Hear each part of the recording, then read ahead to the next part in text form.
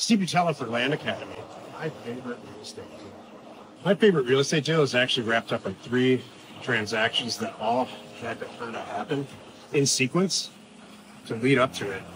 Timing was really, really important. And the cash flow was really important. Around the late 90s, I brokered a deal as a commercial real estate broker slash private equity person.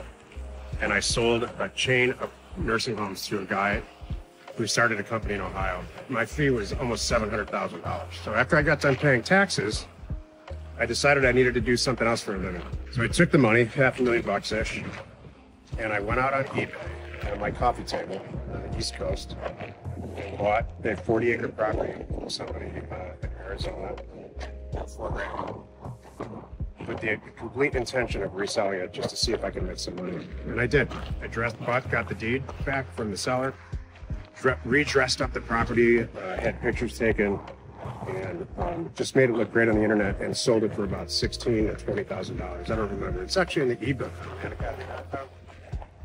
And so that was my moment where I knew I had to do one single thing really well for the rest of my life. Buy cheap land. Buy land that was undervalued at that minute. Not in the growth path, not with some pie in the sky development concept. As is, where is, worth a lot less, worth a lot more than I'm paying that minute, and I did. So I moved to Arizona. I bought, we sent out fax to all the licensed real estate agents before spam laws. Yeah, so it was legal to do that. And a woman, real estate agent in northern Arizona, called me and said, yeah, I have a bunch of property that fits your parameters. So I went up there, looked at the property. Lucky for me, it was about 2 miles from the Grand Canyon, walking distance, literally. And she sold me, I think, 287 lots for like $80,000.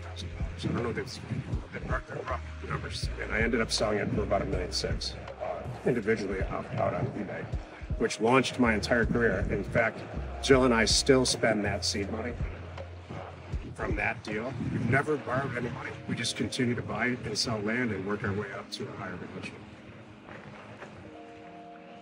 That was my first deal. Was it the largest deal I've ever done? Heck no. But it really set me up to realize what I wanted to do in my life. So those 3 deals those are my favorite deals. Not the most profitable, but my favorite.